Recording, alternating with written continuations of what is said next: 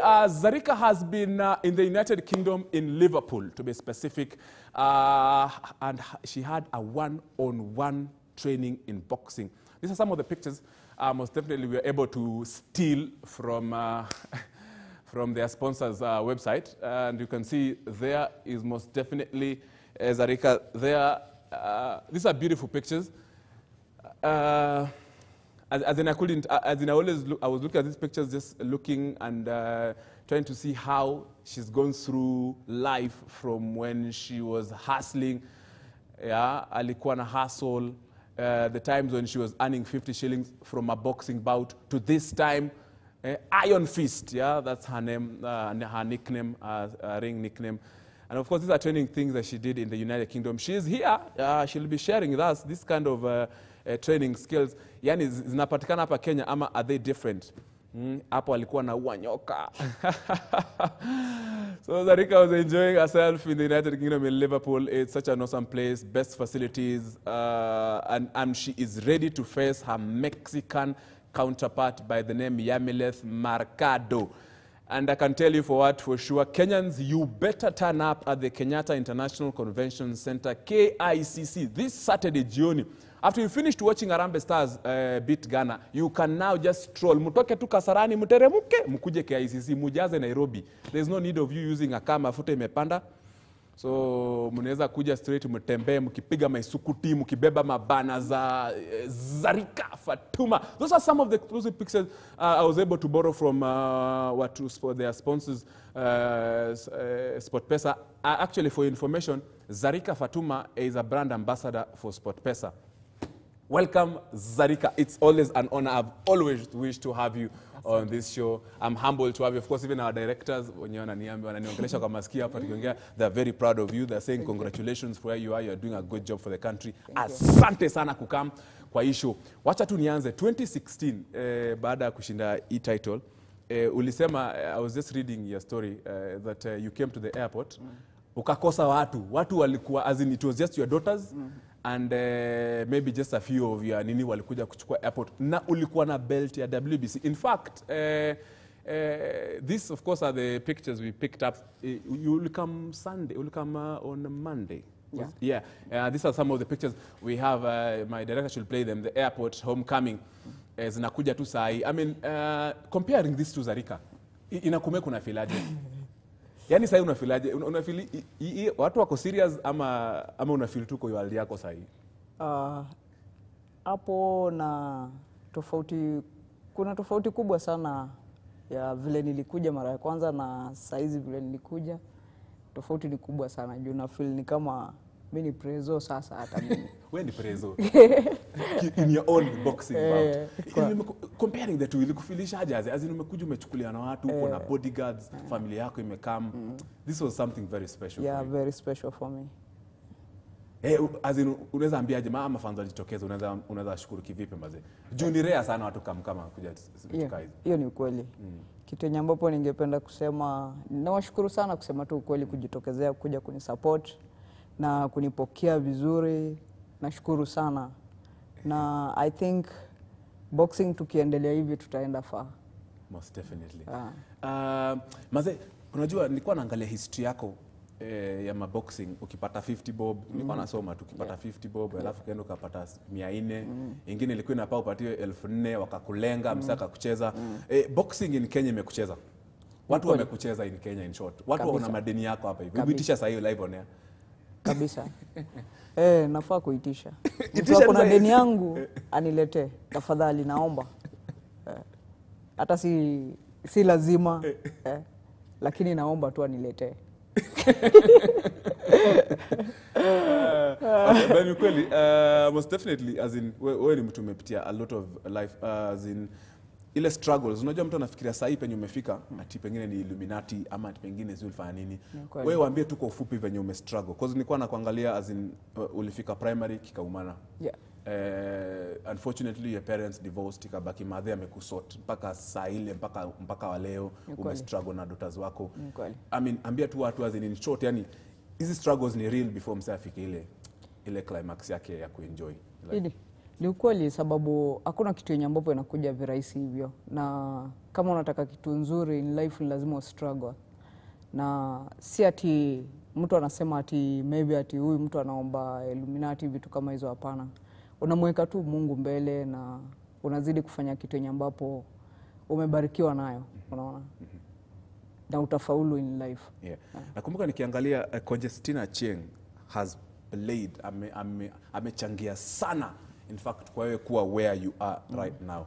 Na ukiangalia wewe Conjestina Cheng ako sahi as in vitu kama hizo happen, but Conjestina Cheng ni mtu ambaye unaweza sema ni role model wako, because yeye ndo alikupatia training Mathare North, ile siku ulikuwa unatembea kutoka South B kienda huko. Ni ukweli, juu ile wakati ambapo join boxing tulikuwa tuna train pamoja na Conjestina, so tulikuwa sisi wote pamoja, tunaamuka asubuhi, tunaenda road, tunaamuka asubuhi, tunaingia gym, vitu kama hizo. Tulikuwa tunafanya kila kitu pamoja. Na mlikuwa mnatembea, unajua mtu anafikiria pengine ulikuwa na bebo ukitoka nyumbani ukienda training. Ambia tu watu azini wewe ulikuwa unatembea, ulikuwa unakula ile kangumu pale, unabeba kamiwa, unaenda unakula lollipop hapo kipiga. Unajua hata unafikiria kwamba ulikuwa na bebo tu unazunguka hivyo, but umepitia hiyo life yote yenye inafaa wasikie kutoka kwa mdomo yako. Usifikirie ati ni jokes. Hiyo ni ukweli, juu mahali ambapo nimeanzia boxing nilikuwa pale Mathare North, na tulikuwa tunatembea, kusema ukweli. Tulikuwa tunatembea kutoka mahali ambapo tulikuwa tunaishi mpaka Pumwani, saidi za Kikomba. Tunaenda, tuna train, tunamaliza, tunarudi tena mguu. Ile wakati ambapo nilikuwa naishi South B, bado nilikuwa natembea kutoka South B mpaka Pumwani. So hizo ni vitu zenye ambapo nilikuwa nafanya. Saa zingine nanyeshewa na mvua, nimebeba bag, napigwa ngeta. Saa zingine hata hujakula kitu, lakini ni lazima ufike gym. So hizo ni vitu real na ni vitu zenye ambapo nilikuwa napitia. So si kitu ati ni mchezo, ni lazima struggle in life. Most definitely. Na dota yako Sofia, nakumbuka nimesoma mahali kwamba kuna siku ulikuwa na fight, there's a Puerto Rican, ulikuwa na fight US. Alafu kaambia Sofia apige Google, angalie huyo msee, huyo dem anakaaje. Alafu nasikia alikwambia ati huyo dem si mchezo. Hebu tuambie kulikuwaje? Hiyo ndio ni ukweli, sababu hiyo game ambapo niliambiwa na nikaona ya kwamba huyo boxer alikuwa mzuri, kusema ukweli. Juu nikapigia Sofia nikamuuliza niaje, hebu Google huyo demo niambie, at least uniambie vile anacheza na vile yuko. Alinipigia simu akaniambia manze, afadhali uachane nayo. Nami nikasema tu nitaenda hivyo hivyo.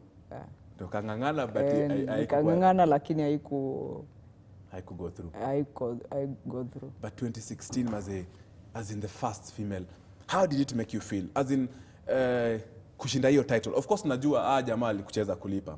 But how did kulift your trophy out of Kenya kuibeba ile kufanya ukafeel kivipi? And looking at how venye ulikuwa umekam through maze mpaka penye ulikuwa umefika kushinda hiyo fight. Hiyo ni ukweli, sababu hata wacha niseme nilienda tu hiyo game nikisema maybe hiyo ndio game yangu ya mwisho.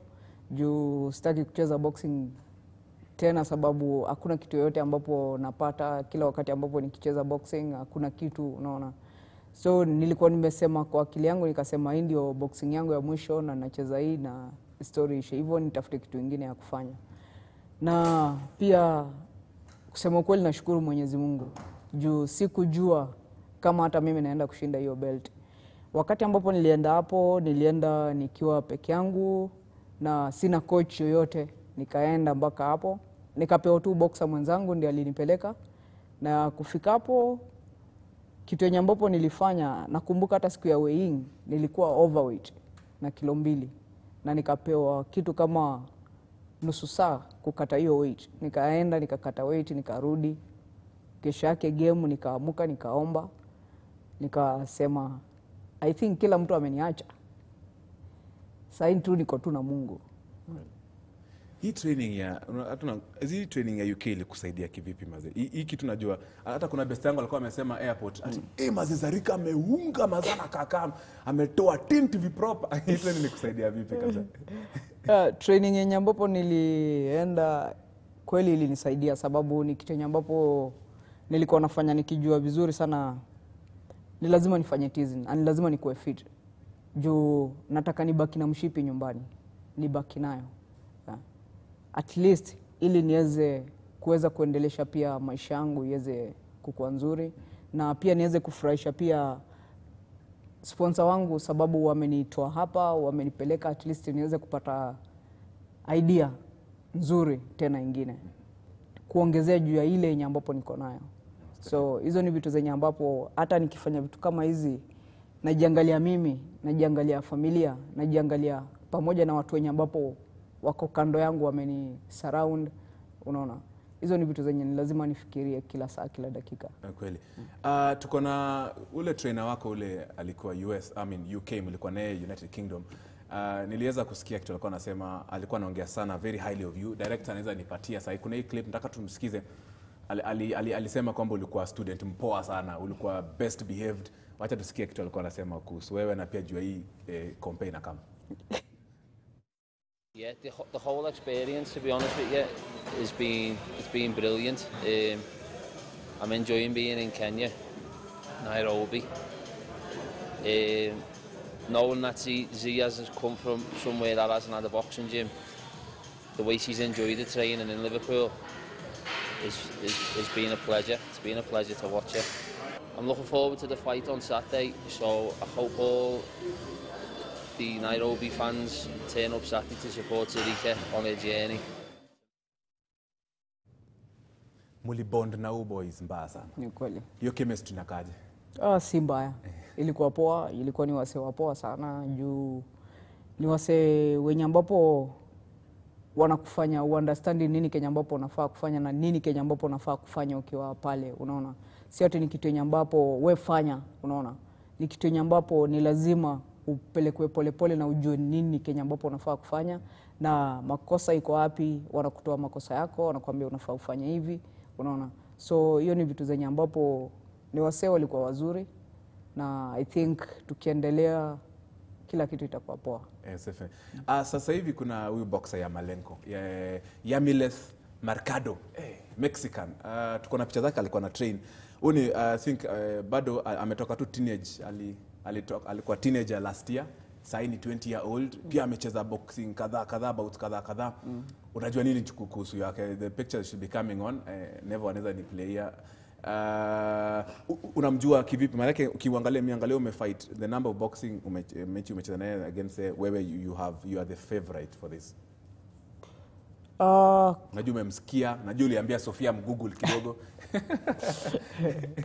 Hiyo ni kweli kabisa, sababu ni kweli niko na experience, wacha niseme hivyo, sababu nimecheza fight mob na nimecheza na watu wagumu pia, na I think hiyo ndio kitu ambapo inanipatia pia mtisha juu najua vizuri sana niko poa, na nimecheza na watu wenye ambapo pia wenye walikuwa wananishinda mimi wazuri kuliko mimi. So Mercado sijaangalia fight zake kusema tu kweli, lakini coach walikuwa wanaangalia, wanaona vile anacheza vitu kama hizo, wanakuja wananiambia tunafaa kufanya hivi juu hiyo ni kitu yenye ambapo coach walikuwa wanaangalia kila siku. Na Sofia pia ni ukweli aligoogle akaangalia, akaniambia chukua uangalie, nikamwambia wewe angalia. Kafanya kazi poa kabisa. Familia yako inafikiria nini kuhusu yako? Because your daughters have been with you, your mother has been with you. What do they think about you? Sai, Mathe, your daughters, chana wako wanafikiria nini? Najua wanasemanga tumwambie thanks Mathe. I'm sure they feel so proud of you. Hiyo ni ukweli kabisa, sababu mahali juu pia wakiangalia mahali ambapo tumetoka na mahali ambapo tuko saizi, tunasema Mwenyezi Mungu ni mkubwa, na ni lazima pia waweze kunipatia support kila saa, kila dakika, unaona. So wakati ambapo niko down ni lazima wajaribu kuniambia usikue down, kila kitu itakuwa poa. Mapromoters hii Kenya wametucheza. Nakumbuka kulikuwa na fight carnival. Ilikuwa juzi ulikuwa na defend bout yako, na kuna kampuni kutoka Las Vegas ndio walikuwa na promote hiyo nini. Ilikuwa nafaa kupatia million, wakakupatia kitu ilikuwa ni ngapi? Ilikuwa 400,000. Promoters wanaua sport Kenya. Ni ukweli promoter wanaua sport Kenya, sababu I think kitu yenye ambapo wanajaribu kutumia maboxa kupata pesa, na hiyo si vizuri. Wakati ambapo natumia boxa kupata pesa, unafaa ufikirie kuhusu pia huyo boxer. Na siku nyingine maybe utaimuhitaji. Sababu hiyo si fight ya kwanza ama ya mwisho. Utataka tena afight tena game yako. Na wakati ambapo umemnyima hujamlipa, unatarajia kweli atacheza game yako tena? Hawezi cheza. So hizo ni vitu zenye ambapo wanafanya pia maboxer wanakufa moral, sababu akiambiwa kuja ucheze fight hapa anasema sitalipwa, unaona, ama sija train sababu yule jamaa kunilipa pesa zangu, sasa niko pale kwa boxing kufanya nini, unaona. Hiyo ni vitu zenye ambapo wanafanya vibaya sana, wanakosea maboxer mbaya. Ndio maana hata sport hapa hivi imenini watu sport pesa, acha tu niseme tu sport pesa wamejenga boxing. As in, hata last year najua hiyo boxing ya Firi yenye kunchi na Firi ilikuwa tu last year December, but watu wengi wakuongelelea, but right now sport pesa kukam wamekutoa mbali na wewe ni brand ambassador. Hiyo ni ukweli, hiyo ni ukweli kabisa. Hiyo ni kitu yenye ambapo nashukuru sana sport pesa, na kitu yenye ambapo wanafanya kwa talent za maboxer, talent yoyote yenye ambapo wanashika, naona kila mtu anainuka, kila mtu at least anaonekana kwa pale juu. Sababu ya nini? Sababu ya sport pesa. Manze imetoa kila mtu mbali, imetoa watu wengi mbali. Mimi mmoja wao. Nashukuru sana kwa hiyo kampuni na watu wote wenye ambapo wako pale ndani. Nashukuru sana. Most definitely. Yeah. Zarika Fatuma. Nilikuwa naona mahali unaitwa Njeri. Kangede. The current holder of the World Boxing Council WBC Super Bantamweight belt. Angebeba lakini it's very expensive na saa hii wenye economic situation iko anaweza pigwa angeta nyang'anye. But of course she has been a very special guest from her training in the UK. Make stopover hapa hivi. Thank you so much Zarika for making time. We wish you the best. Now kama una hata si mambo kama una plot, KICC Kenyatta International Convention Center hapa Nairobi 6 p.m. Uku umeketi wapi? Hapo KICC 6 p.m. Zarika versus Yamileth Mercado watakuwa pale hapo nashikana makonde moto nzito left right center. So be sure na sisi kitu ngoto tutakuwa pale, so you better be there so that you can tell people you are there. So after Harambee Stars tunaenda wapi? Tunaenda KICC. That is the plot this Saturday. I cannot stop saying that because we are supporting our very own talent. Kina Okwiri, kina Mokami, kina Modhoni, kina Jojo Nyango. I can send all of them. Watakuwa huko hivyo top boxers wetu wa Kenya. Tuende to support talent yetu. Thank you so much SportPesa for allowing the brand. Now thank you kuleta security. Hapo usicheze sasa hivi kuja kitu phone inaweza pigwa mavibaro jaye ona tuko na security imeshika moto sana. Thank you so much also for taking part. Remember tomorrow I'm giving away the entire 5 VIP tickets to you. So keep on looking and being a very own loyal viewer. Have yourself a lovely afternoon. My name is Tony Kwalanda. This of course is K24 Sports Hub. Thank you so much. Thank you.